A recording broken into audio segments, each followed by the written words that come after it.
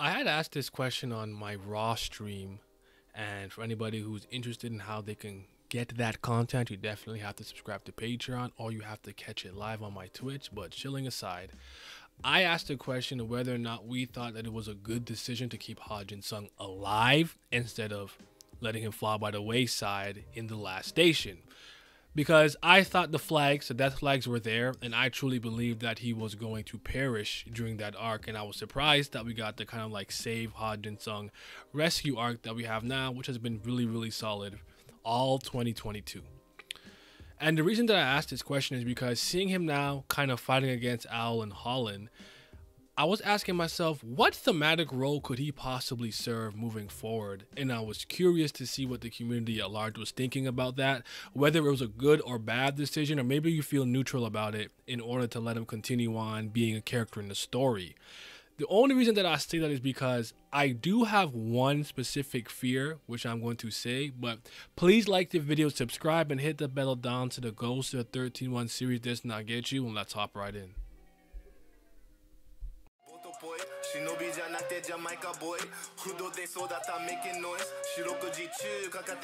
It don't matter though. Young nigga from Canada, brought from that bullshit and go like a matador.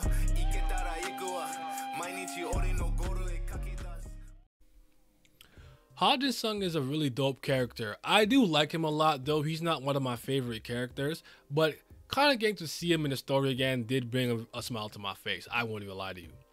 But I do worry about him becoming irrelevant and falling to the wayside, just like one of the high rankers in the group that kind of just follow along and do what Bam does. We know he's Bam's mentor, and I'm sure there's a lot of techniques that he can teach Bam.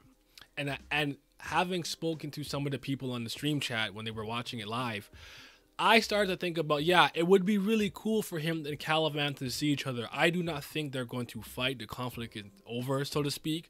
But just to see them kind of see each other. I think Karaka and Ha Jinsung meeting, knowing that Karaka came on this rescue mission to also save his quote-unquote master, despite telling him, I don't trust you, I only take my mask off for people that I trust. I think their current interaction would be really dope as well, and for Ha Jinsung to see how much more powerful his students have become, especially Bam. So having thought about it longer, I was like, you know what? There's a lot SIU can do with Ha Jinsung that I think absolutely works moving forward. But conversely, I thought about it like this too. What if they do all this work, he gets freed here right now in this arc, and for them to escape or something, he has to sacrifice himself? That could be interesting in its own right too, and the implications that it can have on Karaka and Bam moving forward, knowing that, you know, maybe they can't rely on him any longer. Sorry, that was my phone, if you heard that. While I don't think it's necessarily important for Ha Jinsung to be alive for us to get this information, getting a little more insight into the backstory of him, being the grandson of Ha Yurin, knowing exactly who that woman was to him from top to bottom, their relationship, what made him snap and basically wipe out that faction of the Ha family, then maybe when he's on the run and he defects to F.U.G, like seeing that entire flashback would do a lot for his character and characterization, and I would love to see it. I don't think he needs to be alive for that to happen though. It could be on his deathbed.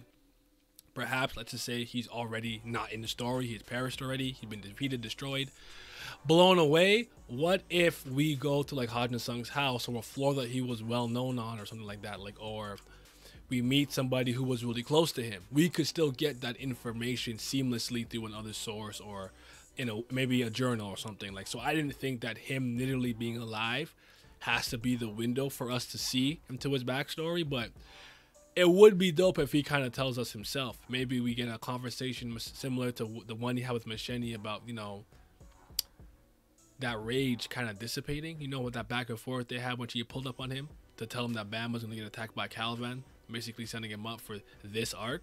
I think that can all go a long way, but I actually don't have too much to say about it.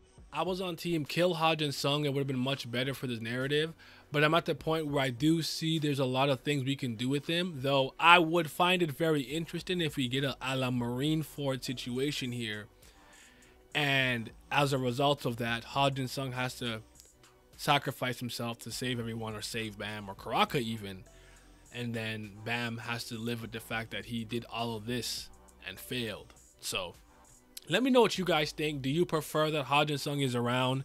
Do you think it's better if Jinsung was not in the narrative anymore? Or are you kind of neutral on the topic? You don't really care which way or the other. Do you even like Jinsung? Let me know in the comment section below, and you guys have yourselves a mighty fine day. Patreon! Shout out to the Certified BAM Lover, CBLs, my Priest of Fire, but especially the 5th Zen Gods. Big shout out to Abdel, Brian, Chromizone, Tris, Cayenne, Chris, Miles, Revenant, Scobe, Shoddy to Your Body, Simi, and Sunny Kathapali. Your support is greatly appreciated.